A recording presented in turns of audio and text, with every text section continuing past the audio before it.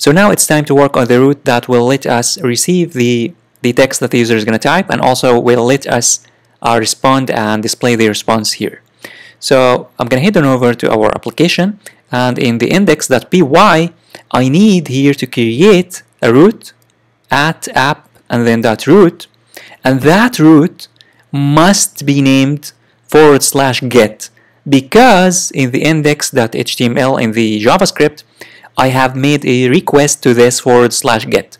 So I need here to have a route that has this /get. This is very, very important. And then I'm going to here create a function, and I'm going to name it get chatbot response.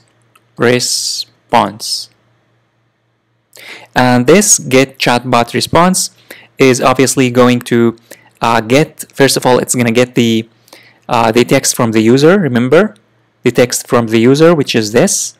So you need to get it. In order to get it, all you need to do is that you need to use the request, which is associated with, here associated with Flask. So you need to import it from Flask. Here you need to add a comma and then / and then request. This is very, very important. You need to import the request.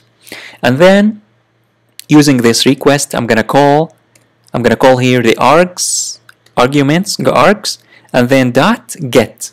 Which argument do we want to get? Well, we want to get, remember, the key was, let me head on over back. The key was user message. So you need to pass the user message because it contains the user text. So the user message here in the get, you need to pass it here. And then you need to store this in a variable. Let me here say user text. And then now that we have the user text, we need to let the chatbot respond.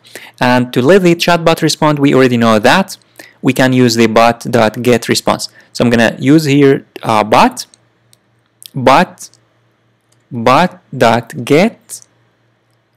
get response, get underscore response.